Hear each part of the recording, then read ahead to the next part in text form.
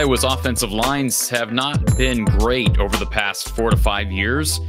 Maybe some improvement that we saw throughout 2023. Certainly at points, Iowa was able to run the ball more effectively in several games, but the consistency is still not there. Now they get a change at the OC position. But let's not forget, Iowa's head coach Kirk Ferentz is known to be an offensive line guru. Well, he'll get a piece back in 2024. I know, very polarizing individual, unfortunately, among Iowa fans. We'll talk about Nick DeJong's return in just a second. But first, I want to thank Iowa Floor Covering. If you need help with flooring, maybe it's tile flooring or carpet, perhaps even a tile shower that you're working on or about to start working on, 515-379-7000. That's 515-379-7000. They're sponsoring the programming here from the Hawkeye of the Storm. They're located right down in the metro in Bondurant. Visit iowafloorcovering.com for more information. So, Iowa gets the return of Nick DeJong. He announced here this past week that he'll be returning for his COVID year, his 6th year in the program. And for some reason, certain athletes at Iowa, and this is probably the case at any program, any university, certain athletes become very polarizing, not because of what they do off the field, but because of some of the notorious plays that occur in bigger games, maybe where they don't look so hot. I think a lot of the Nick DeJong reputation began in the 2021 Big Ten championship game. And let's be quite frank, neither Jack Plum nor Nick DeJong, neither one of those guys looked very good. And they were going up against guys like David Ojabo, Aiden Hutchinson. So going to be hard to look good in that game. And I'm not saying Nick DeJong has had the most picturesque career, but I'm also no O-line guru. So I'm not for a minute going to act like I know more about offensive line play than Kirk Ferentz. All right. Now, I've been critical of Kirk for a variety of things. I'm not going to start critiquing who he selects and who he evaluates as it relates to O-line play. It's not going to do that. Now, can we sit here and say there's been a lack of offensive line development, especially since Chris Doyle was dismissed from the program? I think that's fair. I will say this, though. Here's a 6th-year kid, 6'6", 305 pounds. Kirk has talked about the versatility of Nick DeJong, even though maybe he's not played his best football yet. Maybe that comes out his 6th year.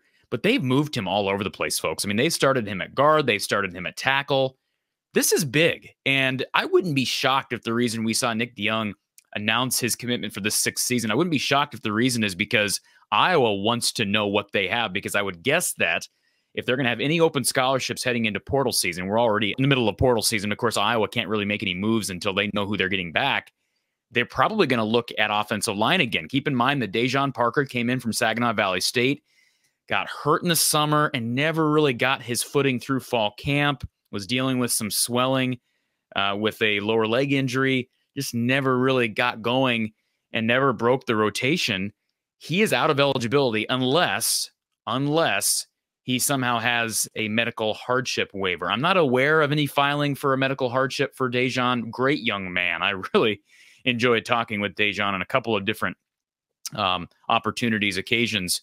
But I'm assuming he's moving on and going to probably be a really good individual in the working world. He's got a great attitude and a great mindset, really positive young man. And then they also lose Rusty Feth, who came in, ended up being a starter, came in late in the last cycle from Miami, Ohio. He had been coached by George Barnett when Barnett was at Miami. So those are 2 key pieces that you are missing. And so I just think getting Nick DeJong back is a lot bigger than people think. And I saw some snarky remarks in social media when the initial announcement was made, which I think is unfortunate. Look, I've been critical of players in the past. I was critical of Spencer Petras. I've been critical of Nick DeJong and Jack Plum and these guys. I just think sometimes fans take this a little bit too far. And look, I'm not telling athletes to stay off social media. They're going to be on social media. And these guys are tough. I mean, believe me, Kirk Ferentz and this program, they build these guys. They get these guys ready for the real world. And so if you're going to make a snarky, nasty comment on social media, I would hope that these guys would be able to handle it. I've had my fair share of nasty comments made toward me based on my opinions on this show, and that's fine. But I just think it's unfortunate, some of the comments that were made about Nick DeJong, especially when he's making an announcement that, hey, I bleed black and gold. I want to be back. This is home. I'm here for a 6th year. And the comments are, why don't you move on? You're trash. You know, just stuff like that. I just don't like it. But anyways, there's my soapbox. I am happy for Nick DeJong again because of his versatility. He knows the program, and maybe that light will flash on. I wouldn't think Iowa would leave this open for him if they didn't really value his role up front. And they do have some young guys who I think have taken steps forward. Tyler Ellsbury has looked better as his career has went on. Jennings Dunker is a young guy who's been playing at right tackle. Is he more of a natural guard? I don't know. They have young guys like Cale Crow. Haven't heard as much about him. Jack Dotzler has made the depth chart at tackle, but they're going to be some shifting around. Logan Jones should be back for another year at center. And then you bring guys back like Bo Stevens, who was dinged up this past year. So they should be in a pretty good place. It's been a pretty young line. We've been hearing that for a while. Next year, they should be super seniors. You got at least one super senior coming back in Nick DeJong. Again, I'm not going to pretend to break down his performance. He has not looked good at times in pass protection, but the offensive line as a whole was better at times this year. I think specifically against Wisconsin when they ran the ball effectively. They broke off some big plays, not just against Wisconsin, but against Purdue, against Iowa State on the road. You've got to give guys like Nick DeJong and whoever's up front credit. Perhaps the light is starting to flicker on in some cases, but to me, if Kirk Ferentz, an offensive line guy and head coach here, wants a guy like Nick DeJong back for a 6th year and they're able to get him back, kudos to them, because they got some issues up front that I think is more likely to be solved by experience and repetition. Not to sound like Kirk Ferentz in this case, but experience and repetition more than going out and grabbing transfers. As much as I liked DeJong Parker, he came in and dealt with some injuries and it just didn't work out. And yet you have a guy like this who understands the system, understand what Iowa wants. I'm sure the offensive coordinator, whoever that is coming in next year, that should help the cause with a lot of things with the run game and with pass protection.